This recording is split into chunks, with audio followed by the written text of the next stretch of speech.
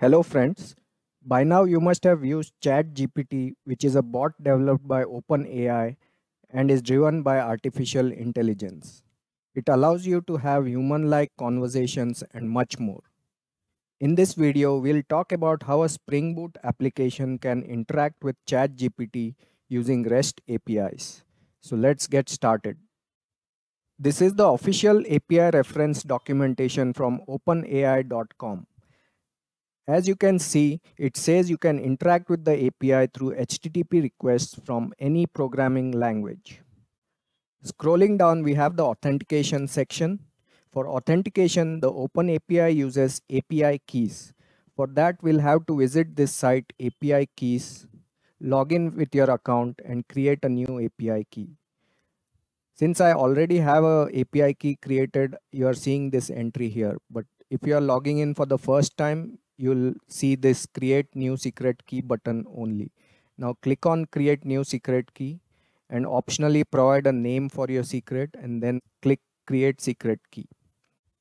That should generate the API key for you, and it will start with something like SK dash and then a bunch of alphanumeric characters. This is definitely not the complete key for security reasons, but once you generate your key, you will be able to see the complete API key. So copy that for reference because we'll need that later. Also note that the API key is a secret just like any of your other passwords. So please do not share it with others or expose it by committing into a source code. Now, any request that you make to these APIs need to include the API key in the authorization HTTP header as follows. So authorization is the HTTP header key and the value is bearer space the API key that you just generated. Now, before we dive into details of the APIs, let's understand the models that drive the OpenAI APIs. So this is the official documentation page which lists all the models, starting with GPT-4 and GPT 3.5, which can understand as well as generate natural language or code. This allows them to have human-like conversations and much more depending on what the query the user has. Now there are other models as well which can generate and edit images. There's another model which can convert audio into text. There's another model which can convert text into numerical forms, so on and so forth. But for this demo, we'll restrict ourselves to GPT 3.5. That's because GPT 4 is still limited beta and it has been opened only to select folks who have been granted access. Otherwise, you'll have to get into a long wait list to get access to it. So if we click on GPT 3.5, it takes to different versions that this model supports. So we'll be using the latest one, which is GPT 3.5-Turbo. Now let's take a look at the API.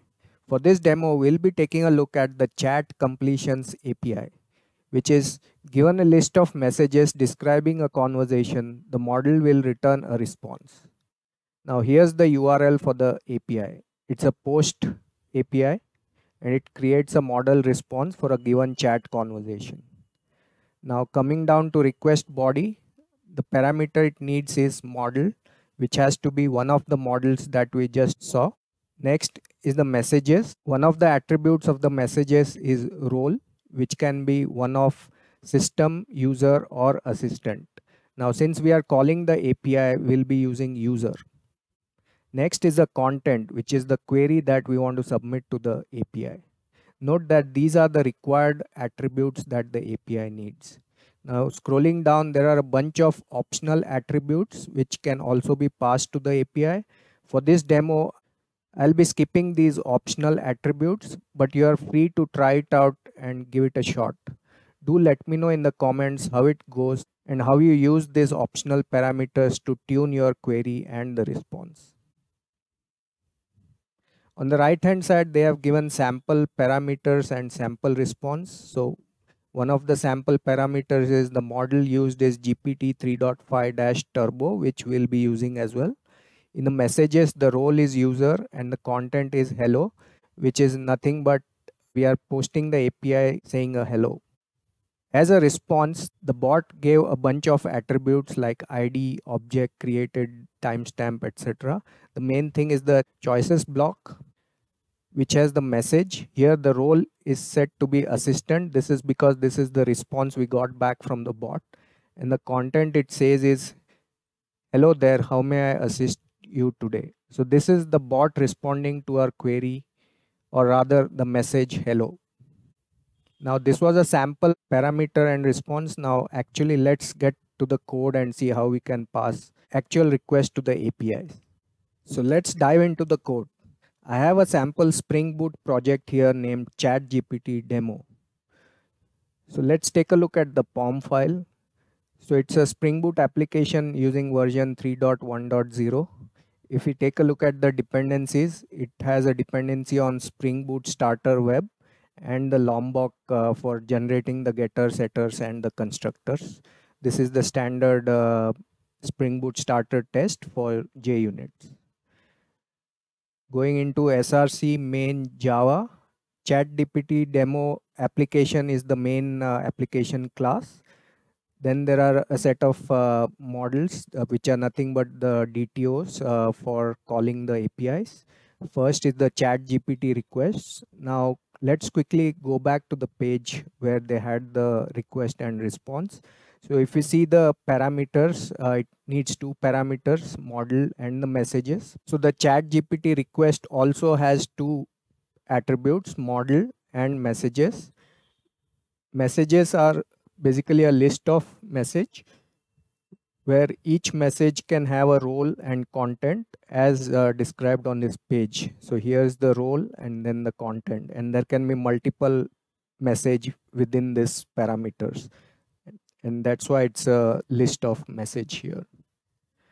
Now if we take a look at the response that the bot returned, the main thing we are interested in the choices attribute that it responds.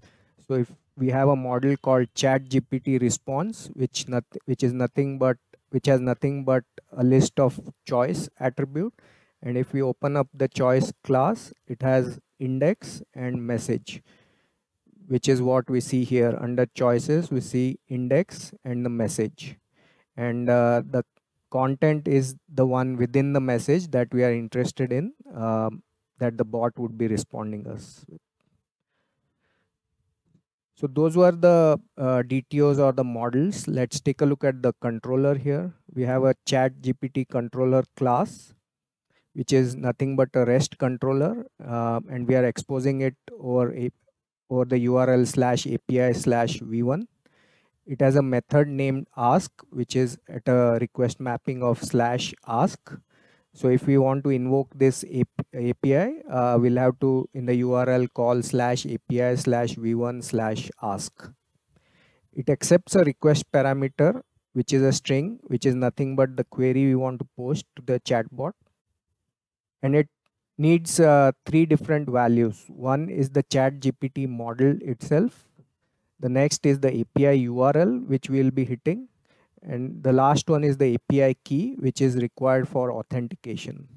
The method will go ahead and create the ChatGPT request. Then it will create new HTTP headers, the authorization header, and add the bearer space the API key for the authentication stuff. Then it will go ahead and call the API using these request object, and then it will get a response back. Now remember that within the response we had choices, and then within that message, and then finally the content. This is what we are interested in. This is the string that the ChatGPT would have returned us. Now where do these three attributes get its values from, right? So these are the placeholders where the key is ChatGPT.model, ChatGPT.API.URL, and ChatGPT.API.key. So these are specified in our application.yaml. So let's go to resources and application.yaml. So here if you see, we have ChatGPT.model as GPT-3.5-turbo. The ChatGPT.API.URL is nothing but the URL we saw on the API reference documentation. And the key is the API key which you will be using for your account. So here it says replace with your API key. So whatever API key you had generated, you would ideally copy it here and paste it. Okay, so with these changes, let's try to run this application. So I'll click on this green button at the top to start running the application.